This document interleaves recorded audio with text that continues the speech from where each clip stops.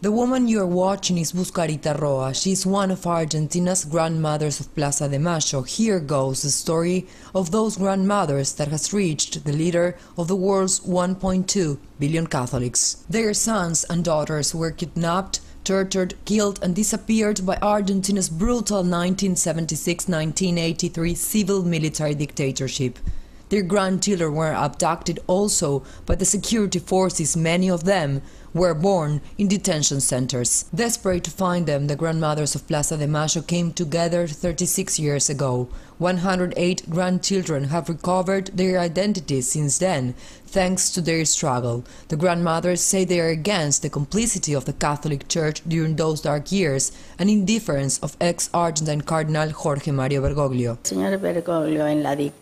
Mr. Bergoglio during the dictatorship practically ignored us. He was indifferent. I cannot say that he was an accomplice or that he personally intervened in all that was going on here, but he surely knew about it. His position did not serve us much. He did not help us. That is what must be said. Not him directly, but the Catholic Church leadership was an accomplice of the dictatorship. Buscarita is the mother of José Poblete, kidnapped in December 1978. His name has joined the list of the 30,000 whose bodies remain disappeared. Together with the president of the human rights organization, Estela de Carlotto, she traveled to Rome back in April to request the pontiff's intervention to help open Vatican and Catholic Church archives.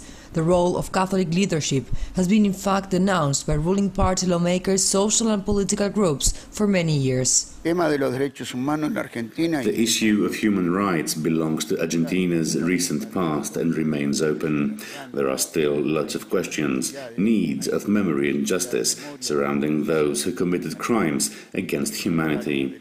And obviously Argentina's Catholic Church, its leadership, was an accomplice. Buscarita tells Press TV that the grandmothers are sure that the Catholic Church must know something about the 400 grandchildren they are still looking for. With such conviction, they delivered a letter to the Pope. As little as it may be, any piece of information will help us, the letter reads.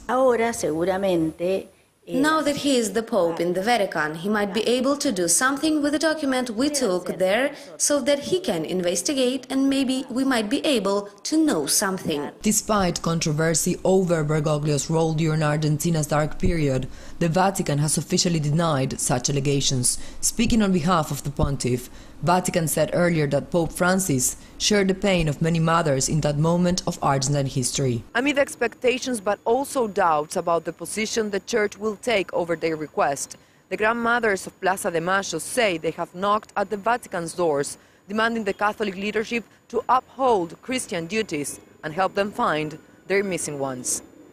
Constanza Heller, Press TV, Buenos Aires.